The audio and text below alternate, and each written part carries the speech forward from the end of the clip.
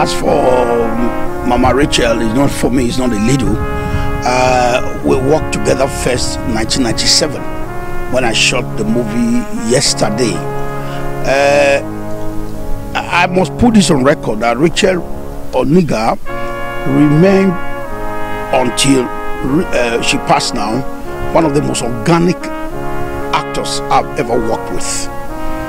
I'll shock you.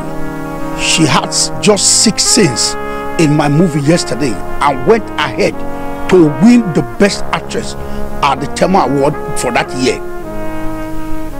You see, when she gets into a character, I've never, and this is going to be a huge loss for Nollywood.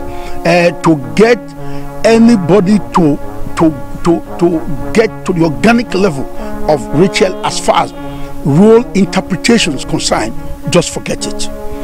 She's so much at ease getting into character. We were so close to the extent that I think one of our first major projects I directed, and we did quite a lot together. Not even too long ago, we did a movie titled Love Upon the Hills. She came to Benin to film.